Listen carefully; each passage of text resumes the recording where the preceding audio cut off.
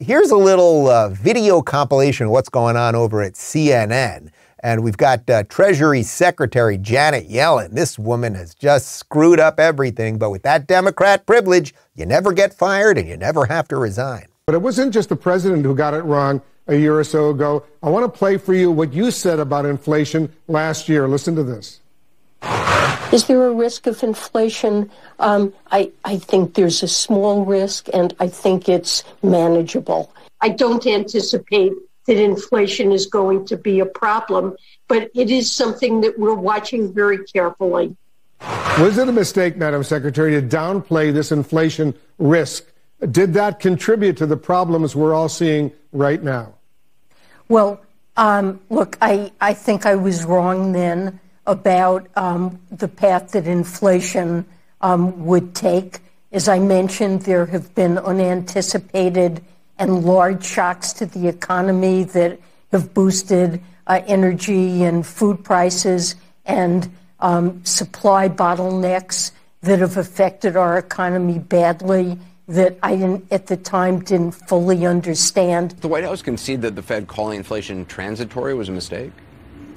I think the White House concedes that them also calling it transitory was a mistake, because you saw it's not just President Biden, his top economic advisors, also Treasury Secretary Janet Yellen, who earlier tonight told Wolf Blitzer that she was wrong to call it transitory when she said that inflation had posed only a small risk. That was something that you heard not just from experts outside the administration, but repeatedly from officials here at the White House. I hate to tell anyone to be on Twitter. You guys all know my feelings about Twitter. But when the White House was coming out with that inflation is transitory, meaning it's just going to be this little thing for now and then it's going to go away. Every sensible person on Twitter was saying this is complete nonsense. And we were going to find out that it's complete nonsense in a month or two. But notice Biden, we showed you the cold open talking about inflation, saying it's not going to happen or it'll be temporary or transitory or whatever, or Yellen, transitory inflation. Nobody gets fired. Nobody gets blamed. Think about your own life for a moment. So I run a business here, right? I have a production company that runs this show. I have a business manager who handles most of our finances, and I've got a producer over there sitting there who handles the production of the show. They're responsible for making sure that everything is working properly and that the budgets make sense and we can do the things that we want to do and we can produce the content we want to produce, et cetera, et cetera. If I found out that they were spending far more money than we had, or that they were cooking the books, or they forgot to carry the one, that's a big one, I would probably fire somebody. Michael, I'm looking at you. You could be in a lot of trouble. So that is the point. Nobody gets fired. But I think in their world, they're writing it off. They just don't know what a write-off is, but they're the ones who are writing it off. There's a little Seinfeld for you. You get the point. They all just fail up and they don't actually produce anything. But what's interesting is there's been a little shift in the mainstream media. They're starting to ask the right questions, right? So I try to give credit where credit is due.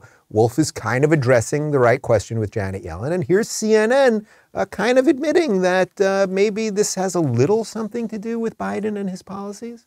Road trips are going to be way more expensive this summer. We now have 9 states where the average is $4.90 a gallon or higher, the latest being Arizona, Illinois, and New York. California now stands at $6.15 a gallon. As Pete mentioned, the national average $4.62 a gallon. That's up 44 cents from a month ago. The problem is that supply just cannot keep up with really strong demand as people travel more.